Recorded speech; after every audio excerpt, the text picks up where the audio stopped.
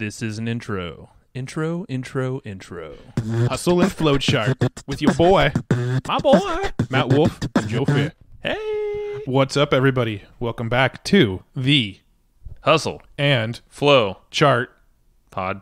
cast. Sure. I didn't know if we were doing every syllable or every word, so I don't know. Matt we'll have to discuss next time. He was directing traffic with his hand, and I didn't know that was coming. As you know, these intros change every single time, and I never know what the hell it's going to be until we hit record. Absolutely. It's pretty much on the fly. Today on the Hustle and Flowchart podcast, brought to you by evergreenprofits.com. Got to put that in there. Got to put that in there. We've actually got one of my favorite authors. I think probably one of your favorite authors too. Oh, yeah. He's a funny one, and he makes subjects that are seemingly boring from the outside, finance, systems, all that fun stuff. Yep. Fun stuff, in quotes. But he actually makes it fun. Like, he's the guy that makes it, you want to keep turning the page. It's freaking weird, actually, because, like, literally this book, Clockwork, his newest one that just came out, is about, taking yourself out of the business, but it hinges on doing a lot of homework in your business and systems and optimizations and hiring, delegating. From the outside, that's freaking boring sounding, but, and you've probably heard it a lot of times, you think, but this time it resonated. Yeah, no, big time. That is really his skill set, is taking these topics that you kind of go, oh man, not this again. And he makes them really, really entertaining. I had a lot of aha moments. I mean, you'll hear us throughout this episode say, this was another big aha moment that I had while reading your book. We discovered him through a book called Profit First. His name's Mike Michalowicz. I don't even think we've mentioned his name yet. So Mike Michalowicz is on the episode today. He's the author of Profit First, The Toilet Paper Entrepreneur, Surge, the newest book, Clockwork. Oh, my God. There's one more that I'm missing. A Pumpkin Plan. The Pumpkin Plan. Yeah. So he has got cool names for his books. I let him know that. So he's got a lot of really, really great books. I think a lot of bestsellers in there. Yeah. Profit First really, really changed the game for me of like finances and things like in that. The business, just like business finances and how my money gets allocated and things like that. And this new book that it just came out, Clockwork, you'll hear us discuss it. It's very much about systemizing and figuring out how to get yourself out of your damn business. And here's one really cool thing about this book, and we're going to talk about it in the episode, but I want to give you a little teaser here. He gives basically a step-by-step process on how to get yourself out of your business within 18 months. And at the end of that 18 months, take a 4-week vacation without even checking in on your business. He's got a step-by-step process that you do month by month to get yourself to that point where you feel comfortable. And he's going to break down a lot of these systems and processes and how to delegate, how to automate, how to get things off your plate, and just amazing conversation. Yeah, this was one of those we wanted to keep rolling. But so definitely check it out. You're going to love it. This book came to us. We found Mike at the right time for our business, and that is not a joke. He bought one of the affiliate products we promote, Thrivecart, and we'll say it in there, and we literally saw his name, reached out, and boom, that's how the connection happened, and it's really cool. Yep. So we're super stoked. Go check out the episode and also get Clockwork. You'll love it. Let's dive in with Mr. Mike Michalowicz. Hey, Mike, thanks so much for joining us today. How are you doing? I'm doing well. So, Joe and Matt, thank you to you. Thank you, man. Yeah. No, it's interesting how we cross paths. Actually, I actually first heard your name because you were on a friend of ours, actually our business partner's podcast, a guy named Brad Costanzo with his Bacon Wrapped Business podcast. He's actually a business partner of ours in one of our other businesses, and I actually heard you on his show, I think maybe twice. But anyway, I got introduced to the Profit First book from that podcast. I went and bought it. I told Joe, you need this book. You got to go buy it. Joe went and bought Profit First. That's a wrong story, That's my awesome. friend. Okay, Joe has a different story. He thinks he introduced it to me, but I'm taking credit. But no, my bookkeeper, and this is totally true, she's like a super fan of yours. So I'm sure when this comes out, I'll send it her way. She was the one that introduced Profit First to me. And so it was probably both Brad and I's influence. But anyway, awesome. So fast forward a couple years later, we're big affiliates of a product called Thrivecart. We actually saw your name come through, and so we reached out and said, hey, we saw you grab Thrivecart. If you need any help, let us know. And that's how we got connected. So super cool. Which, by the way, we love. And I love, when you hear about affiliate relations, it's like, oh, okay, so this is someone just trying to sell you, and that's it. I mean, we bought it. you sold us, but you've supported us above and beyond anything I've ever expected. Better than like many companies support their own business. So I appreciate that tremendously. You're welcome, man, and thank you, because that's something we literally strive for every single day. That's kind of like where I'm heads down every day. So that's super cool, and you're not the first one to say that. Where we're like, why are people not doing this right?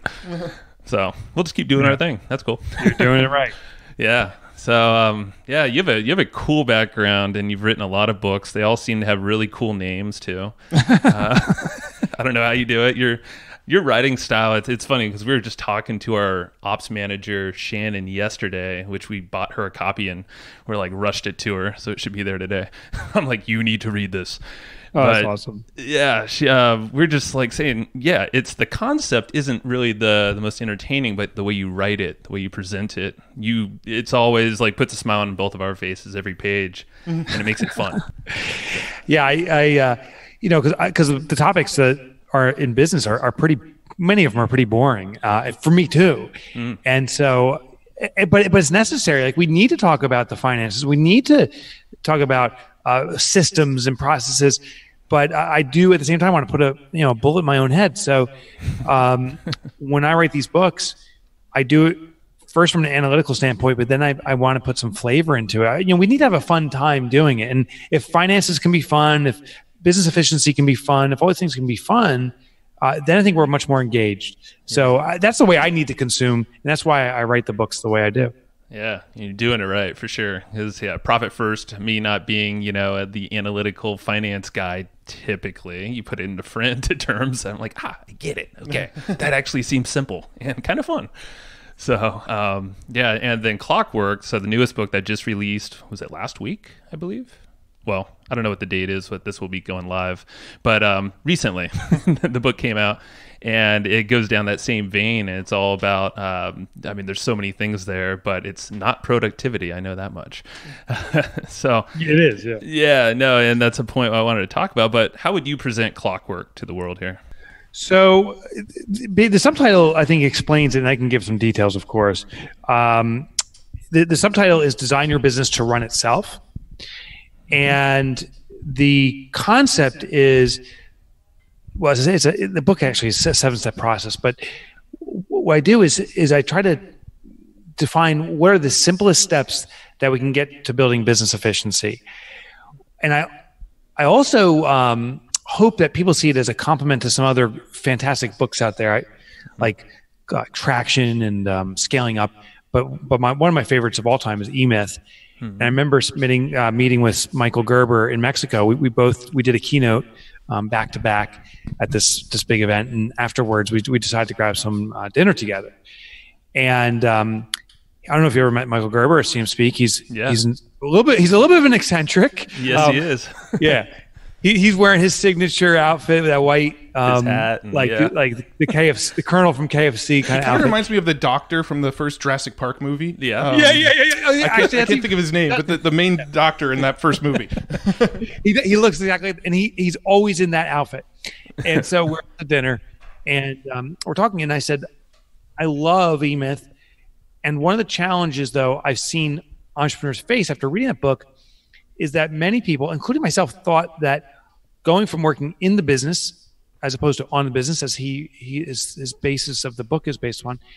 I noticed that most entrepreneurs think it's a switch. Like one day I'll have enough customers, I don't have to be in the business anymore. Or one day an investor will come in, or we're looking for this event or moment that switches us over all of a sudden. And now we're owners of a business, not slaves to a business. And that's why I wrote Clockwork, is because I know that approach of working on a business as opposed to in business is what we need to do. Michael Gerber nailed it. I hope that Clockwork now is the path to pulling it off. And what I teach in Clockwork is it is a throttle. There's a saying like when you start a business, you're like the parent of the business. It's a parent-child relationship. Mm-hmm. I gave life to this business, and now I'm going to nurture it and feed it, and one day the business is going to give back to me. And I call BS on that. I don't think it's a parent-child relationship. I think it's conjoined twins. We share a soul, we share organs, we share legs, we share everything. And therefore, the separation of our conjoined twin situation is a very surgical and methodical process. You don't just pull the people apart, they'll both die. So what you do is you very slowly extract the entrepreneur from the business step by step. And the process can take a long period of time, but if you're staying with it persistently, in a year, maybe 2 years, you're fully extracted from the business. And when the business can run itself, the entrepreneur is elevated to what I think their natural, not their natural, but their most important talent is perhaps their natural talent, which is working on the design. It's something that we did before we started the business. It's the vision. We clearly knew what we wanted. Now, when we're extracted from the business, we can revisit that vision, but also make strategic and tactical decisions to navigate our team, the people that are working for us, or the resources that we're using and the technology we're using to actually pull it off and get to that vision. That makes sense. And I love how you connected the E-Myth with your book, because I could totally see that being absolutely what this is, Clockwork. Well, no, it's funny because my dad is an entrepreneur too. He runs a business here in San Diego, and I was talking to him over the weekend, and I told him, you got to go grab this book. And he's like, oh, what's it about? And my description to him was, oh, it's kind of like the E-Myth, but I feel like there's way more actionable steps where you can just go follow the process. That was my way of describing it, and that's not to knock Michael Gerber or anything. I love the E-Myth, one of my favorite books ever, but that was my description of your book. It's perfect. Yeah. Well, yeah, thank you. Yeah. So his book, just revisiting that, his book is, I think is really motivational. And I know countless entrepreneurs have visited, have read the book and they try it, but then they feel that they're lost.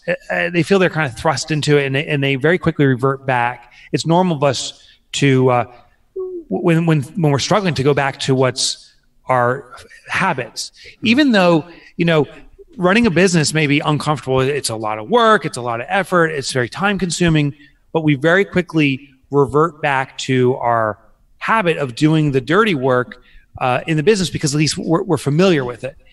And when we try to make this sudden shift, it's not sustainable. It's kind of like if you want to start running a marathon and never have before, like your first practice, you don't run a marathon. Like you don't practice for a marathon by running a marathon. You have to build to it. And so that's why I hope the transition is, or the complement Clockwork is to E-Myth, but also all the other books out there about systems. I hope it shows you how to build the muscle and ultimately get you running the marathon over time. I love it. And then when you mentioned the comfort thing. So all of us right now have a safe zone as an entrepreneur, as a human. And you had a cool story in there. It was just like a few sentences. I'm sure you know where I'm going already. Is your mentor, Frank. And I thought it was just a hilarious visual, kind of freaky too, of sitting on that lawn chair in the future. Do you know that one off the top of your head? I'm sure. Can you just recite that one back to us? Yeah. So my mentor, Frank. Yeah. So the rusty lawn chair, I'll never forget that. So he's my mentor now for 20 years. He's retired actually. But I still meet with him occasionally. And I met with him once, and he had like a Godfather-like voice. He kind of talked like this. I first met with him. I had my first company. It was a technology business, and he said he evaluated my business. He goes, "For God's sake, Mike," he goes, "if you keep doing what you're doing, one day you're going to end up in a rusty lawn chair with your nut hanging out." And I remember him saying, "Oh my God, it's still it's the most bizarre thing." And I'm like, "Is this guy like a sadist or something? Like, what's he doing? Like, this is a business coach?" And what he was doing was basically his version of shock therapy. He wanted to show me a new way of growing my business, but also knew that I was very stuck in a pattern, a habit, just as we talked about. And if I stayed stuck in that habit or pattern, that I wouldn't grow. So he was basically saying, if you keep repeating this process over and over again, I want to show you what your future looks like. And he tried to make it vivid and ugly so that I would be shocked into trying something new. And it really did wake me up. Now I laugh at it. But back then I was like, oh my God, what's this guy talking about? But it did get me thinking about our future. And, surviving another day is very easy. Like, just work hard, put out that fire, address that customer that's bitching and moaning. At the end of the day, we're exhausted and tired, but we say, at least we got through the day. But soon we got to realize if we keep on repeating that pattern over and over again, that is the definition of our life. And do we want that carrying us through every day of our life to the end? That's what Frank was trying to teach me. And I was like, no way. I want to have a business that's running without me. And that's what I've hopefully achieved in my businesses now. I love it. No, that visual, even, it's obviously, it's probably locked in your brain forever now, but everybody who reads your book too, but it's probably great exercise. It's like, okay, where are you currently right now? Or maybe where are you working towards in your day to day? Is it where you want to be in 20, 30 years or 10 years, whatever it might be? Now, in the book, I don't know if you remember this or not, because it was very subtly mentioned, but you made a comment at one point in the book. Joe and I have both read Clockwork, just for context, but you did make one point in the book where you said people don't really change. Kind of like once they're set in their ways, it's really hard to get people to change. And it was very subtle. It was mentioned in like one sentence in the book somewhere. So I'm curious, like, what kind of things need to happen to incite this change that, okay, you need to get on this path of systematizing and sort of working your way out of the business?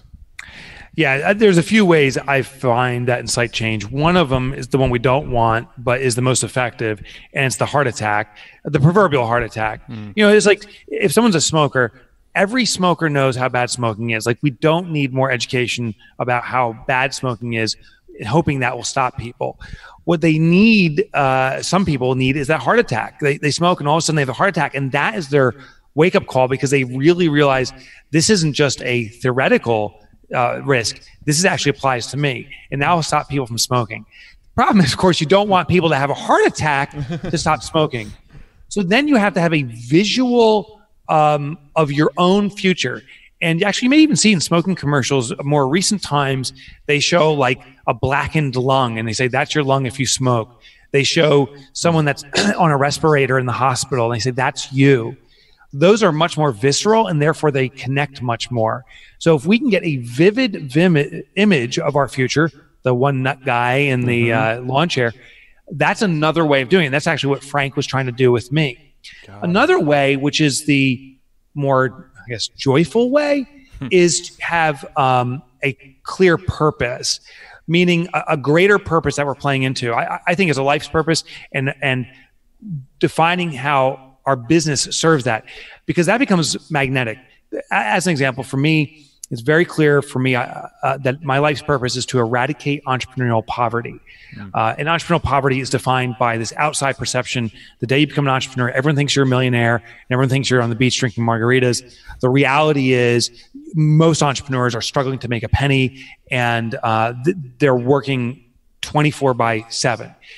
So there's this kind of outward veneer of success when the reality is in shambles. I want to fix that. That's became a clear life purpose for me. And as a result, it becomes a motivator. It magnetizes me. It pulls me toward it. And I'm running toward an objective.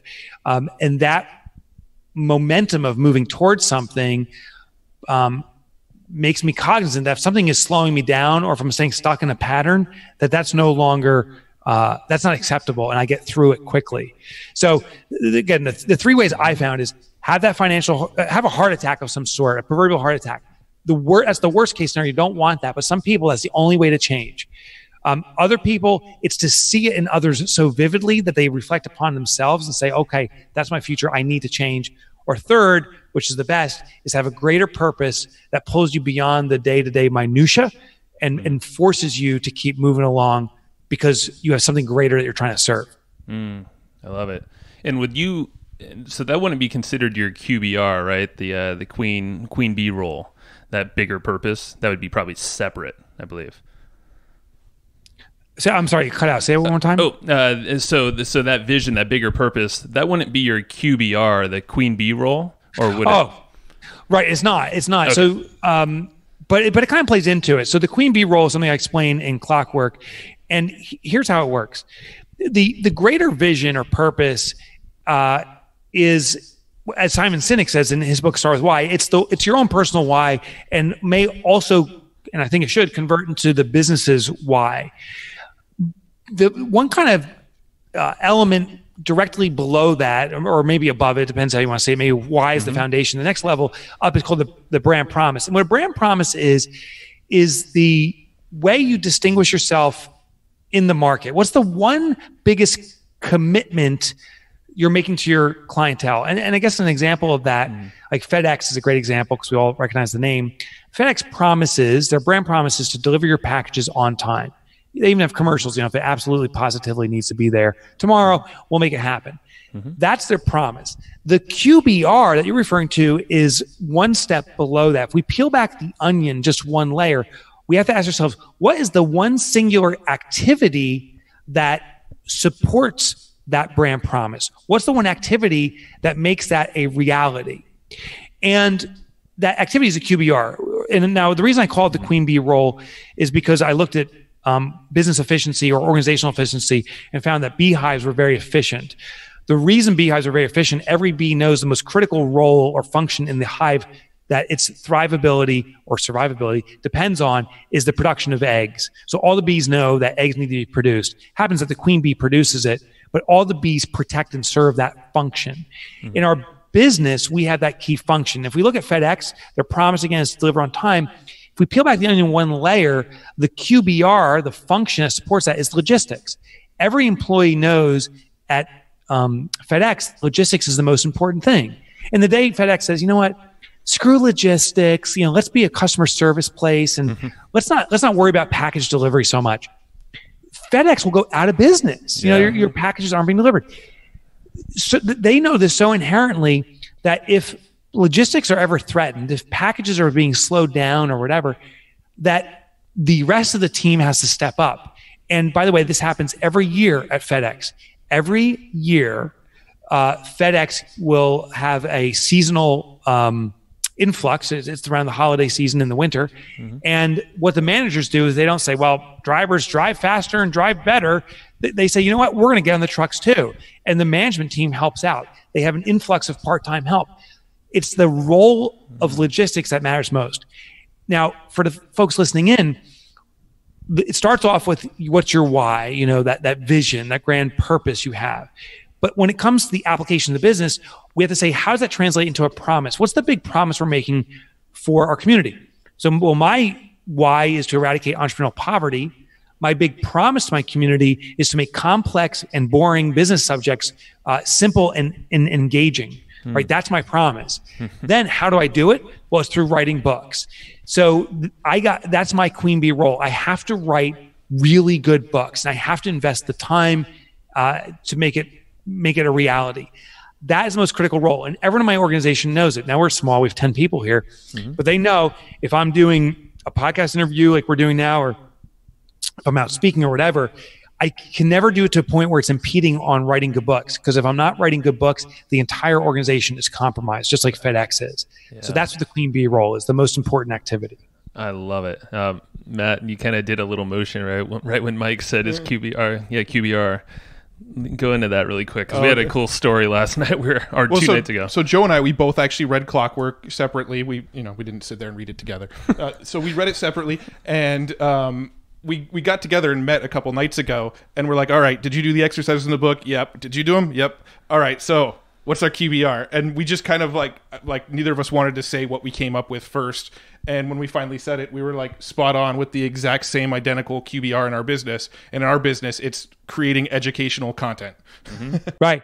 Yeah. Yeah. There you go. Isn't it funny? Like, so you could have a business that, I don't know, actually, here's a great example. I even write about them in the book, like a baseball team. I mean, if you look at baseball, some people say, well, it's very obvious what the core functions of the queen bee role is. And what it is winning games. So you got to, our job is to win games and do whatever it takes. So we got to hire or recruit the best players. We got to pay the top salaries. It's all about winning.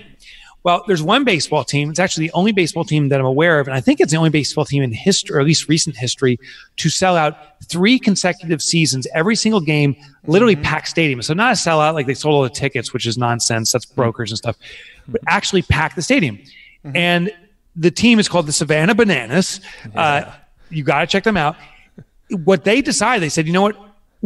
Our brand promise is not going to be winning baseball. We're not going to win games. Our focus is to entertain our audience. It's going to be fun family entertainment. Well, that's the promise. Peel back the onion one layer, and the activity that supports that is ideating about new ways to entertain. So the owner of the baseball team and he's got like 100 employees, they have sessions where they just think of what's new, fun, crazy, wacky entertainment we can do. Do they have the best team in the league? No way. They might be a 500 team overall. I don't know. Sometimes they're good, sometimes not, but no one even cares. What they care about is you're just going to be having the time of your life watching the antics going on at the stadium and the 5,000 people at this game show it. And by the way, this is a all-star team. It's not a minors. It's not a majors. It's college recruits. A normal game, if you're an all-star team, you're lucky to get 200 people in the audience. They get 5,000 because they define their QBR. The QBR is not something that's forced upon us. It's something we declare. Once we make our brand promise, the commitment, how we're going to differentiate ourselves to our customer base, we can define that, and we can define the QBR that delivers on it.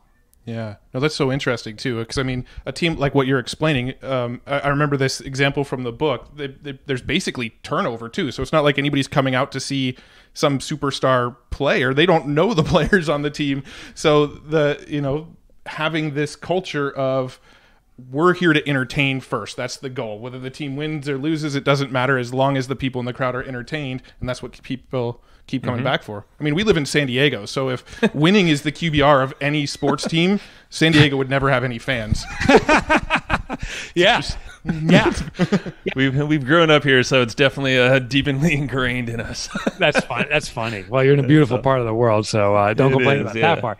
But I think what it boils down to is we can pick the QBR, and even the next baseball team can say, well, we can be entertainment, but that's already kind of taken. We could be winning, but we don't have a chance of that. We can just be the most lavish experience. We can just care for our customers so much. Could you imagine a baseball stadium that had the courage that every chair was a lazy boy chair, kind of like some movie theaters are doing now? Oh, yeah. Like, I think there's opportunities to redefine it. It just takes courage to do that. I love it. And then you're going to get people who actually don't like baseball to watch, or go to a baseball game, which are a lot of people too. Yeah. But besides the point, I love it. So the QBR was actually a big aha for us. And, it took us, Matt and I individually, probably half the book to finally realize what it is.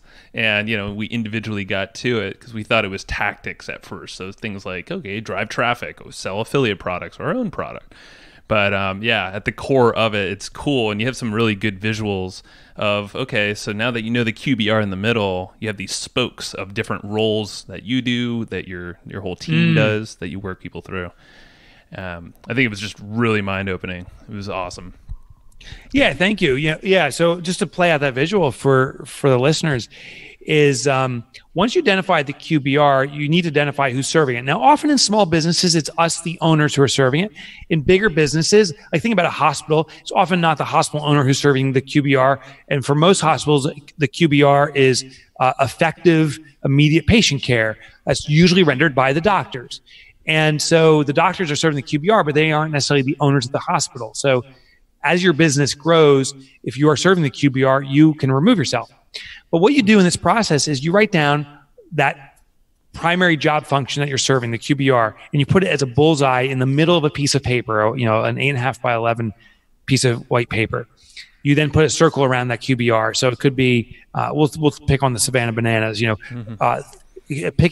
defining extraordinary or creating extraordinary entertainment or ideating about extraordinary entertainment. That's what the owner, Jesse Cole, his name, does. He then puts a circle around it. But he also may take care of vendor relations. He may handle food logistics.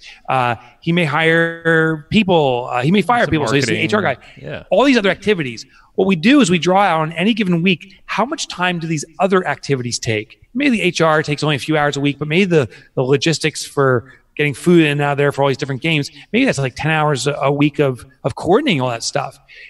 So that QBR is the hub. Each spoke off there is each of these other tasks, and the length of the spoke represents the time. So something that takes 2 hours is a segment that's, say, 2 inches long, and something that takes 10 hours, as this example would go, would then be 10 inches long or 5 times longer than the 2. And it makes this visual that you can see what activities are taking you the furthest away from doing the most important task. And those are the things that take us furthest away that we need to find a way to assign to other people's, to transfer those out. Ultimately, we want to remove all of the superfluous tasks and just focus on the QBR, because that most elevates our business. That's our brand promise. And then the final stage of a Clockwork business is to even remove the owner from doing that work in the first place, so that other people are doing the work. And now the owner is functioning as a designer. They are overseeing the business, but they're not in the business. And that is when the 4-week vacation comes into play, huh? Oh yeah. That's a killer hook to this whole book. Is like, it's pretty much the promise, if folks commit to the Clockwork, to create a Clockwork business, is, hey, in 18 months you're going to be able to go on a 4-week vacation because your stuff's going to be so dialed in. And chat about that a little bit, because I know you have some phases. It's not all or nothing, you know. Yeah. So as I was, so this book, it took me about 6 years to write it, and good portion of that is research. In fact, I got to the point where I had written the manuscript about 3 years ago, and I looked at it, I was like, this is not it, because we started testing it and it didn't work for all businesses, and had to, as painful as it was, throw out an entire manuscript and start again. I pulled some good parts out of it, but the rest had to be redone as I reevaluated business. And one of the components I found is the ultimate test, in fact, the only effective test to see if a business can run itself, is to extract the owner from the business entirely. And what I mean by this is to pull them from physically disconnect them from the business, but also pull them out so they're digitally disconnected from the business. And I also found that we need to do it for an extended period of time. 4 weeks seems to be ideal. Now, let me tell you what happens in 4 weeks. For most businesses, businesses cycle on a monthly basis. So they experience everything in that period of time, like, you know, invoicing, new customer complaints or challenges, hiring, firing, admin work. Everything happens every single month. So if the owner is totally absent and the business can run during that month in their absence, it's proving that it can run without them. Now, most owners, when they go on vacation or break from the business, they play a game. And what the game is this, is I say, I'm going to go away for a week from my business. And what I do is the week leading up to it, I start cramming more and more work in. In fact, the day or two before I leave, I pack in so much work, hoping that will bridge me over until I return. I try to get all done in advance. So it's cram in the beginning. I just cramming. Sounds familiar. Then when I return, I'm like, the oh shit moments happens. Like, oh my God, this problem happened, all these things. Now it's the scramble. So I call it the cram and scramble. We just try to bridge over this week. That is not a business that's running independently of us by any stretch of the imagination. We're just playing a game with time. Now, some entrepreneurs say, well, I'm going to take a 2-week vacation. But what I found, typically do a workcation. That's where they say, well, I'm just going to check email at 6 a.m. and they end up checking email till about noon, and then they take a little bit of vacation time here and there, and then they're back to work while they're traveling somewhere. So that's not effective. What we do with the 4-week vacation is literally physically and digitally disconnect you for an entire 4-week period. The business is now without you, and the business needs to survive on its own. Now, to your point, it's not like tomorrow morning, let's go on a 4-week vacation, see how we do. That will probably devastate your business if you're not prepared. What we do is we're going to stage it. We're going to take a 1-week vacation, maybe a few months from now, and see how that goes, but a full digital disconnect. See if my team around me can support it. And even if you're a solopreneur, you can still disconnect by having a team of contractors that you work with, or virtual help and automation that takes care of things. Then after we come back and we see what didn't work, whatever didn't work are the things you need to fix for the next vacation, which is now going to be a 2-week vacation that we take in the near future. Then we come back, see what didn't work, fix that. Then we try another one, maybe a 3-week vacation. We go through these tests, and whatever doesn't work, you fix. The final vacation being the 4-week vacation. And when you come back, whatever didn't work, again, you fix. And then we go into these cycles of taking 4-week vacations until things go seamlessly. One of the people I wrote about in the book, her name is Cindy Thomason. She's returned from her 4-week vacation, this is maybe 2 months ago, right when the book was printed. So I couldn't put her final story in, but I wrote a blog post about it. Cindy went away for 4 weeks, came back, business was bigger. She has some employees there. The employees decided to raise the rates on a customer. to right size the revenue coming in from that customer. Customer was glad to pay it because they were getting such good service. And when she debriefed with her team and said, what worked, what didn't work, they went through a few things that need to be fixed. And she said, what's the biggest challenge we have going forward? And they said, Cindy, our fear is that you're going to reinsert yourself in the business. We've got this now. We need you being our visionary. And it gave her goosebumps. She got excited about that. And she now one week a month, she's digitally disconnecting. So this is her second month into it from the office. And she's just sitting there thinking, to the point, there's a statue dedicated to this most important process. It's called the thinker. There's this naked guy with his chin on his fist sitting there contemplating. And that's what Cindy's doing. And we're only 2 months into this, but she's coming up with these concepts that will radically improve her business and stuff that she would have never done before if she was stuck in the weeds. I love it. Now is the vision for us, Mike, to all become a naked person that just stands and thinks for a while with their leg up? And that's the ultimate goal in life. Not the vision. I'm not trying to start a world of naked people. But the vision is for you to be a thinker. It is to think more. That is so important. I get frustrated about how much talk is about hustle and grind and pushing yourself. I understand the sentiment, but I think it's being misconsumed. I think people are thinking we got to work harder and harder, and that is a fallacy. We need to think smarter and smarter. That's the goal. I love it. And that's where, a couple things. I know we've all shared, I know I've been there before, not on the beach per se, like the stock photos have corrupted all of our minds where you bring a laptop to the Caribbean beach and you're like, no, why would you ever want to do that? It's horrible. But we've all been there, I'm sure. We've all been there. I've done it myself. I've done it countless times. It's only in recent years. The nice thing about being an author and writing these books is it's the ultimate accountability mechanism. Like if I don't live a clockwork life, if I don't live by profit first, I'm a charlatan. So I have to do this stuff. So as I was writing Clockwork, I guinea pig on myself, and other clients are willing to try things out. But then once I release the book, it's like, I have to live by this. So I used to be that guy, and I was actually proud of it. Like, oh my God, I'm a workaholic. I can get so much done. I've gone 180% about face. I don't pride myself in working more. I pride myself in having a business that's growing as efficiently as possible with the least active input from me. Yeah, no, that's interesting. I love the example you gave of the people coming back, the lady coming back, and then her team members saying, "We're afraid you're going to get more involved in your business again." For me, when I go on vacation, I have this sense of guilt around the business, around not being in the business. This sort of sense of guilt of knowing that I have other team members back there getting stuff done while I'm sitting here on a beach sipping a margarita. I should probably check in on them. And there's this guilt element of it. Yes. So that is one of the major roadblocks. There's actually two. There's ego and guilt. And I'll explain how both play out. Guilt is it's the feeling like, oh my God, I'm giving other people my burden. This is my business. I'm the big benefactor, right? So I gain the most financially, but now I'm basically working off other people's sweat. But another way to see this is empowerment. What we're doing is we are giving people an opportunity to step into a role that only we were filling before, which means they are up-leveling their ability. And if they can up-level, that means they can receive more compensation through our organization as our organization grows. So instead of seeing guilt, we have to see empowerment. Now, the other side is ego, right? Ego is like, and this happened to me. My business didn't need me. I took a 2-week vacation. I went to Australia. I was still checking emails, which I shouldn't have been, but I was. And I noticed that no one was emailing me about the business. Well, after 4 or 5 days of this, I wanted to pull my hair out. Like I thought my business was going under, and no one was calling me. So I reinserted myself in the business. And the response was, no, we've got this, Mike. And that bruised my ego. I said, I'm not needed in my own company anymore. Oh my God.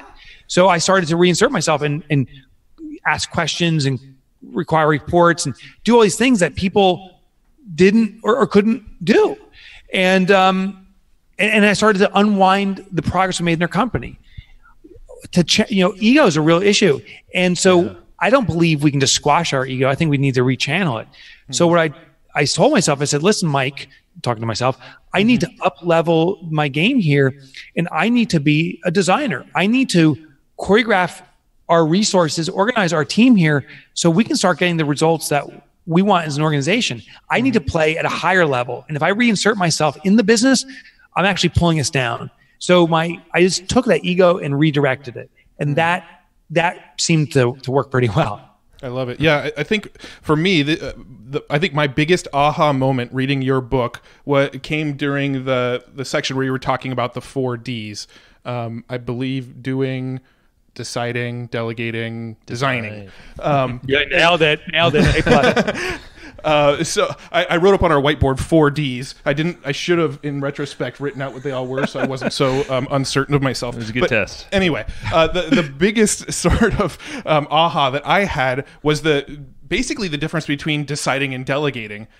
Joe and I, we're constantly talking about, we've got stuff really well delegated in our team. We've got great team members. We love the people that work for us. They do a really good job. But in retrospect, we're looking back on it, and we're essentially just kind of passing tasks over to them, and then they're coming to us with all of their questions. And so our day-to-day went from us doing these tasks to us giving these tasks to other people, but still working just as much, responding to questions and working with the people.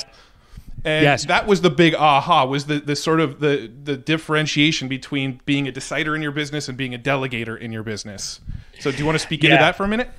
Yeah, and that can, oh my gosh, can that become frustrating? So the doing stage is where we do work. The deciding phase is where we really become task rabbiters.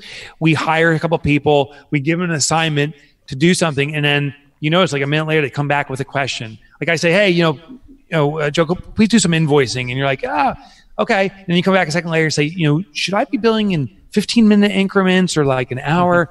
And I make a decision around that. And then you come back in a minute later and say, how do I sort these people out by last name? Is that how we bill? And it's this constant stream of questions. What happens is the owner of the business, I'm not able to do the other work that I wanted to do because I'm constantly distracted by the influx of constant questions. Now, the reason this happens is for the employee, the best thing to do is ask the owner questions, because then you can do no wrong. Whatever I say, if you do it, if it's a mistake, well, I'm the idiot, the owner. And if it's right, well, you just did what you were told. So it's a win for you. And most owners continue to do it because it's fast. It's easy. It's easier just to give the quick answer than spending the time to really think about the process and then transfer it over to the people.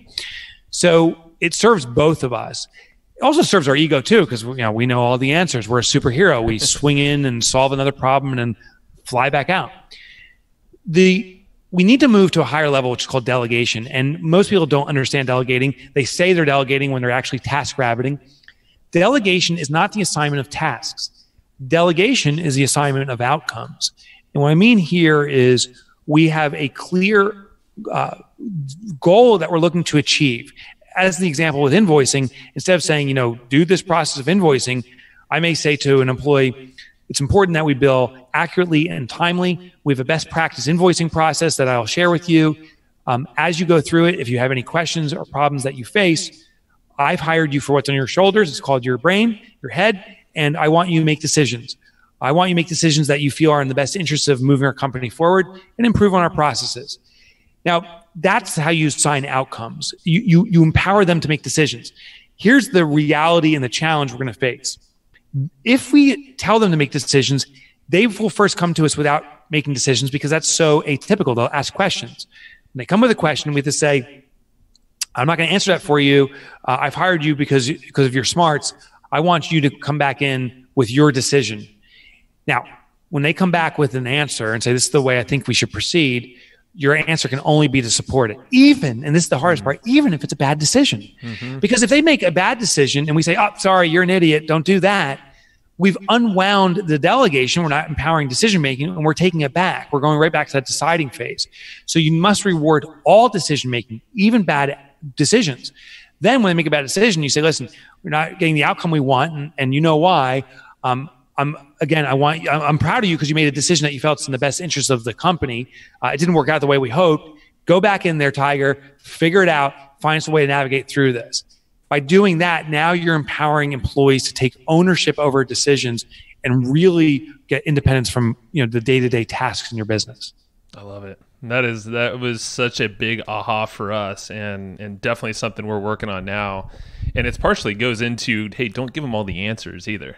Like have them put a little skin in the game to kind of think it through. And this is where your capture method of your systemization is really cool. And we were doing, I'd say, half of it. Of capture with video, screen share, pass it over to the team system, actually write it out in a doc. But you almost take it you do take it a next step where you give it to those folks, and then they essentially follow, poke holes, and then re-record the capture on their end. So they're kind of creating the answers, getting a little bit of input from you, but that ownership, it's a total delegation model there. It's super cool. That was a huge concept for us, for sure, because like Joe said, we actually, our business is actually fairly simple to systematize because we're online based. Almost everything we do is at a computer. So install screen capture software, hit record every time we do something. And, we've got all of our systems documented after a certain amount of time.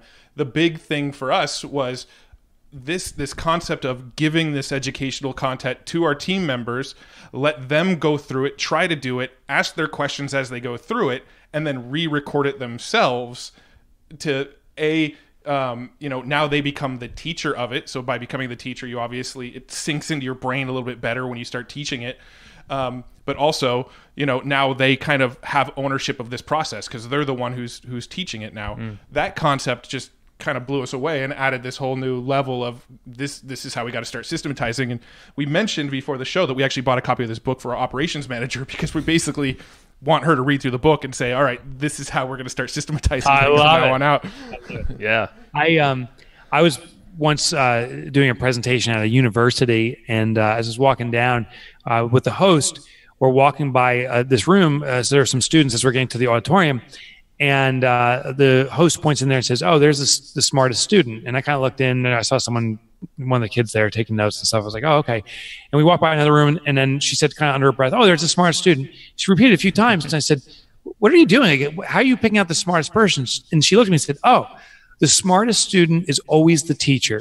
She was pointing to the professors, and that's kind of the golden lesson here. Is once we create a system, and I encourage everyone to do it through technology nowadays, screen capture, or use your smartphone, but capture the process as you do it. You then give it to someone so they can copy the process that's right in front of them. They can watch the video over and over again so they can do the process verbatim. But the key to learning is then teaching, right? That's when you become the best student. So we mandate that everyone that now takes on a task does a subsequent video. Also, we encourage them, we want them to include any improvements they have, which means they take ownership over it. And by creating the next video, now they have to really master the process beyond just copying tasks, kind of like Simon Says. Now they are actually teaching it so they understand at a much more intellectual and visceral level and are likely to execute on it much more consistently. Plus, you set yourself up for them to transfer it to someone else in the near future if that's appropriate. Yeah. And it's great for any businesses. We've had this in previous podcasts, but it doesn't matter if you're a one-person show. It's probably easier if that's the case. Just at least capture the stuff. Or it's great for folks wanting to sell their company, scale, whatever the intention is. It's important for everyone. There's benefits for all. Oh yeah. So the idea, as business owners, as the business grows, with to realize kind of how the math works and how work gets transferred throughout the company. When you're a solopreneur and you hire the first employee, that's 100% growth in our business. Yeah. That's like Google saying, with their 100,000 employees, hey, we just hired another 100,000 employees today. Like, that's the significance of that first hire. You're doubling your capabilities. And therefore, they need to take on a lot of responsibility, even if they're an entry-level person, for taking on tasks, ideally half or more of your workload, right? As you hire more people, you hire the second or third employee, well, now you've grown your company by another 50% or 25%. So as we get bigger and add individuals, the impact on the company as a whole reduces percentage-wise. So in the beginning, we have to get these habits in place, because those people that we hire then are going to transfer out to the next set of people coming in and so forth. And the truth is, for most companies, most small businesses will never have more than 5 or 10 employees. That's the reality. Most companies actually will never surpass $1 million in revenue. For anyone listening in has congratulations. You're part of an elite few, but it's unlikely you'll pass 10 million statistically, just speaking. Therefore, every individual hire that we bring on has actually a big impact on our business. Google hires one person. It's a drop in the bucket. We hire one person. That's another bucket. Like, that's a big deal. So we just have to see it from our perspective, and the impact of the numbers, even on small businesses, is super big when you hire an individual and start the delegation of tasks and so forth. Yeah. No, I have one last question, and then we'll kind of start to wrap up because I want to be respectful of your time.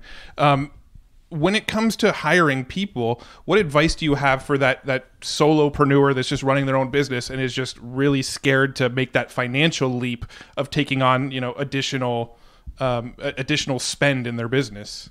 Yeah. So it's the ultimate trap that every solo entrepreneur faces, right? We sit here and we're working hard. We're generating revenue, and we look and say, I need to make a hire because I can't work anymore, but I can't afford to make that hire.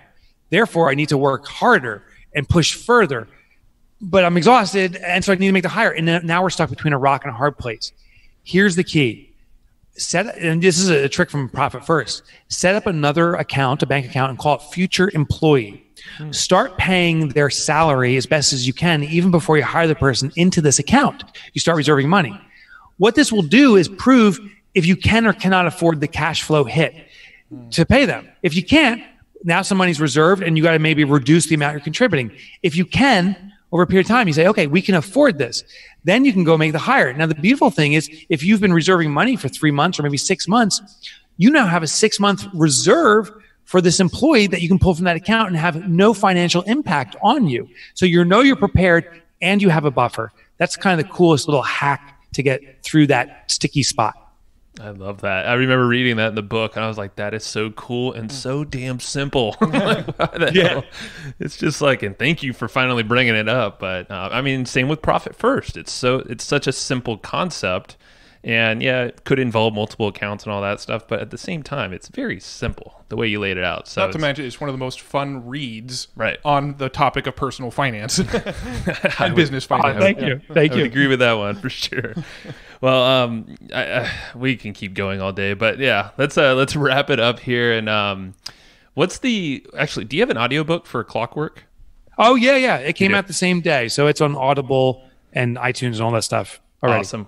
We're going to get that because that's actually how we read, quote, read Profit First. And we thought it was super cool because not only do you keep the books fresh and entertaining, the audiobooks, you kind of interject random stories things that are just I added, there were some stories that I added back. They were in the original manuscript, and due to the nature of publishing, I had to cut it down, but I put them back in the Audible, so they're there. Cool. Yeah. We'll definitely be picking that up. What are some books, other resources and things that you personally go to? You mentioned Start With Why is one of them. Simon Sinek's. Any others that you kind of refer to? Yeah, so Simon Sinek stuff I love. I'm an avid reader. One thing I did, I don't think, well, actually, I don't even know if it's appropriate for listeners, but it's appropriate for me. I go on Amazon periodically and see what the number one book is, meaning the number one, like the true top-selling book in the world, and not a flash in the pan for the day. I mean, something that's consistently there. And whatever book that is, I'm like, I got to read that. There's a reason the world is compelled to read this. There's a book for women. It's called Girl Wash Your Face by Rachel Hollis, I think is her name. And so I'm listening to this book for chicks, and I gotta be honest, it's pretty amazing. It opened my eyes to something I wasn't aware of. So I think that's one kind of cool resource. And I don't know if that applies to everyone listening, but for me, it's been a cool way of breaking out of my comfort zone of reading the same type of book over and over and discovering something new. Oh, I love that. Joe and I were actually just having this conversation a little earlier today about, for the most part, we don't go straight to like the typical business books. In fact, we actually find like a ton of wisdom in just random, completely unrelated books. Like Neil deGrasse Tyson was one of the guys we were talking about, where when you start reading some of these other books outside of business, you start finding connections that you don't really noticed by just staying in that bubble of reading business books all the time. You go lateral with it. I love that concept of let's get outside of our own book bubble. Yeah. Yeah. So you gotta get out of the bubble, right? Because otherwise it's that rusty lawn chair potentially. You don't want that thing slipping out. Yeah. No one wants. On that note, where should people go find where's obviously Amazon, you're there, but where do you want people to go really check you out? So the hub for me is my website, which is MikeMichalowicz.com. I do have a shortcut to get there because Michalowicz is basically impossible to spell. It's MikeMotorbike.com. That was my nickname in high school, and you can go there. Nice. And we'll definitely link that up in the show notes too. So that's another thing with you I noticed. You have all these like sub little like notes and stuff in the book, and you have so many domain names that are just out there and funny and have their own little story or something happening. So it's super cool. Mm-hmm. I just like how you're doing. You're keeping it fresh, Mike. Thank you so much. It's fun. All right, man. Well, it's been a pleasure. Definitely go check out everything of Mike's. 100% recommended. So have a good one, Mike. Thanks for coming on the show. You too, guys. Thank you so much. See it. All right. Thank you. And I hope you just enjoyed this episode you just listened to. Now, right now, before we sign off, I have a few things I would love for you to do. So the very first thing is to go find our guest on Facebook and tell them that you loved their episode with us. That's going to help them just feel good about themselves, but also it's going to spread the word a little bit more for us. So go find them on Facebook. Everybody's on Facebook, and go say that you love their episode and maybe one cool thing that you learned there. The second thing is to go to iTunes and subscribe to our podcast. Just look up Hustle and Flowchart and hit the subscribe button. And the very last thing, the third thing, is to leave us a review on iTunes or wherever you're listening to this podcast and help us spread the word more. That's how more people are going to get this awesome knowledge, this cool podcast training, and a whole bunch of other cool free training that we give out at evergreenprofits.com. So that's about it. Go find them on Facebook, go subscribe on iTunes, and leave us a review. You would be amazing if you did that, but you're always amazing. So thanks for listening, and we'll catch you in the next episode.